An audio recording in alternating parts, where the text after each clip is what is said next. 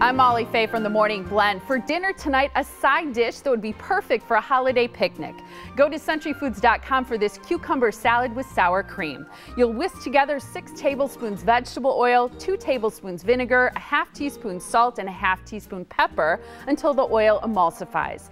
Peel and slice 2 cucumbers and then fold into the marinade until evenly coated. Marinate the cucumbers in the fridge for 2 hours, then drain and discard the marinade.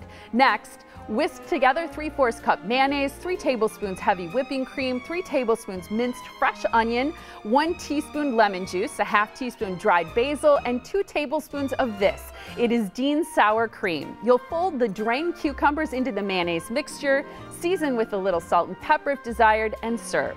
You can find this recipe and great deals online at centuryfoods.com, and be sure to look for the What's for Dinner logo.